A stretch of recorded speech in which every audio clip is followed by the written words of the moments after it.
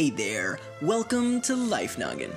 Music is a beautifully engaging experience. You listen to it to relax, get pumped for a workout, or maybe even create your own. La la la la.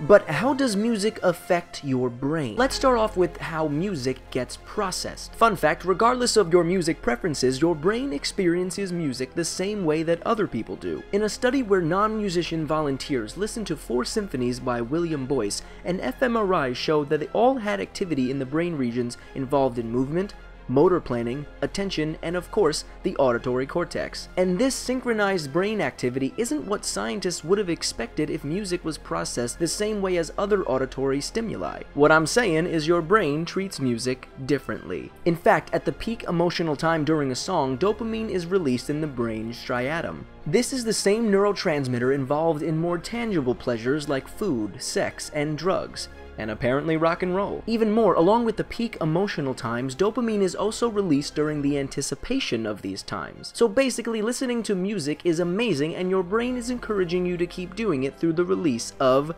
dopamine.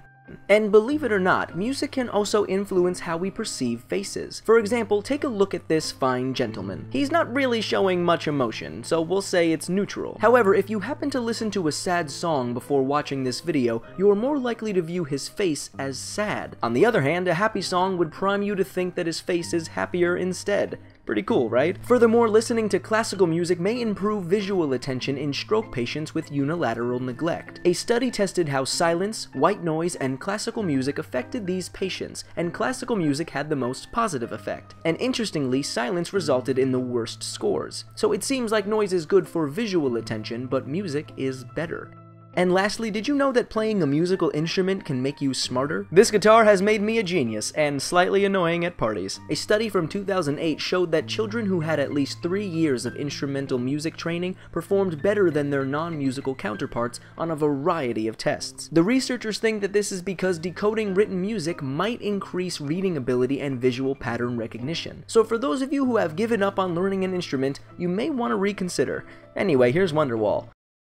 Okay, never mind. We love music, but not as much as Anthony Fantano over on The Needle Drop. We're obsessed with his album reviews, and you should check him out. It's time for a review of this new Weezer album, the White Album. Make sure you come back every Monday for a brand new video. As always, I'm Blocko. This has been Life Noggin. Don't forget to keep on thinking.